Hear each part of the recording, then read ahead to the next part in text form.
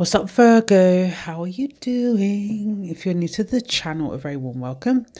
My name is Leela. I reside in London, UK, and I'm also a Virgo born on the 13th of September. Happy Friday 13th to you. Are you suspicious about this date?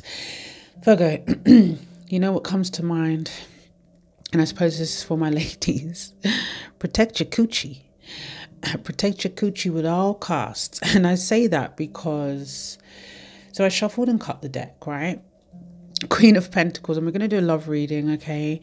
Queen of Pentacles, Ace of Cups. I see new love here. I do.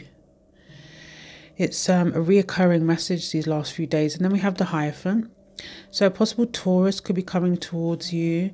And then I saw the High Priestess. Then we have the Cancer. Eight of Swords. Oh, you see? You see right there, guys, this is the warning, you know, especially with the High Priestess there, guys. All right. Girls and guys, you know, I feel like people, especially to my women, you know, people are going to be very much attracted to you, infatuated with you. But Virgo, remember what I said, okay? 2023 is the year of healing. All this hard work, you know, remember the last person that messed you around, fucked with your heart. You got to remember that there's still people out there that will take advantage of you, okay? So I didn't feel the need for jumpers today. I feel like just be careful, protect your coochie. You don't need to give the first person that gives you some attention what it is that they want, okay? So Four of Cups, you know, and I feel like a lot of you guys are rising above a lot of energies here. Four of Cups talks about boredom, okay? The devil makes work for idle hands. So be careful of boredom. I feel like you guys are just fed up with the same old BS, the same old crowd, the same old repetitive energies. You know, it's almost like you guys, man or woman, you can smell shit a mile off at Virgo. Yeah. So, you know, maybe you was in that energy and you were feeling a bit down in the dumps, hung up over somebody in particular, wondering if you missed an opportunity. But then we get a beautiful dynamic here. It's like completely done a 360 with the Empress card there. Empress card signifies pregnancy. You know, and that's not for everybody. It also signifies an unconditional love, self-care, purification of your mind, your body, your spirit. Glow up season, Virgo. Okay. Yes, I'm here for it, darling. Again, Taurus energy, Libra energy. We have Aquarius energy here as well. But what I see here is like, I feel this energy, Virgo, when you're just like, you know what, I'm going to do me. I know my worth. I'm going to get shit done. I'm going to look after myself. No one's going to love me the way I'm going to love myself. It all starts with ourselves, right? Like love starts within. Wow. Knight of Pentacles. Three of Swords. You know, Virgo, this Three of Swords is going to be in the center of the reading. And I know people have broken your heart, but look at the energy surrounding this Three of Swords. It's like, yeah, it is what it is. You know, people have broke my heart, but I'm no longer going to break my own heart. I'm no longer doing it. I'm going to enjoy life with the Knight of Wands here. I'm going to dance to the beat of my own drum.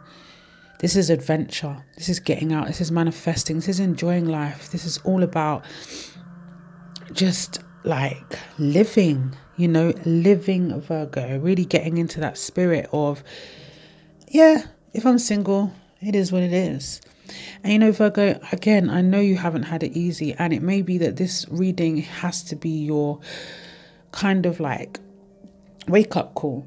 You know, maybe you're stuck in sadness, but I do feel like there's definitely a message here for those of us that have had a lot of heartbreak, a lot of bullshit, a lot of despair, regret. You know, we're all guilty of regretting things. Somebody betrayed you, broke your heart, third party situations.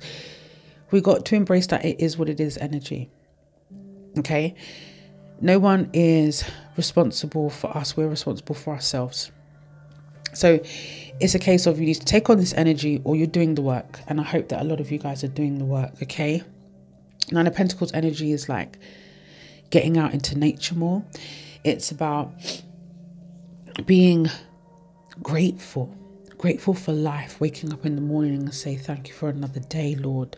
Thank you for another day, universe. I'm going to grab it with 2 hands. I'm going to do something constructive today. I'm going to live my life. I'm going to stand alone if I need to, in strength, in grace. It's a very abundant type of energy as well. I love the Fool card because there's just an awakening here. This is you guys being enthusiastic, realizing your potential here. There's definitely a new beginning for a lot of Virgos, and it feels very auspicious. It feels very good indeed. You guys are getting into this contented energy. Life is for celebrating. There's a lot of milestones being met. There's a lot of inner peace, Virgo, and you deserve that inner peace. You don't deserve this energy. You don't deserve this energy at all. You deserve inner peace. I see a lot of spiritual and material satisfaction here. A lot of personal achievement. So much to be celebrated. So much to enjoy. So much abundance that a lot of you guys have sown. You didn't get here just by sitting around. And yeah, again, we're all guilty of being in that kind of negative vibration. And there may have been a painful separation here. Someone may have broke your heart. Shadows came to light. You found inspiration again, Virgo. And I feel like a lot of you, your heart remains open. It remains open. Justice. Let's see if I can back this up a little bit. Back that thing up, girl. 10 of Wands. 10 of Wands is you're almost there, Virgo. Wow. You can't make this shit up, Virgo.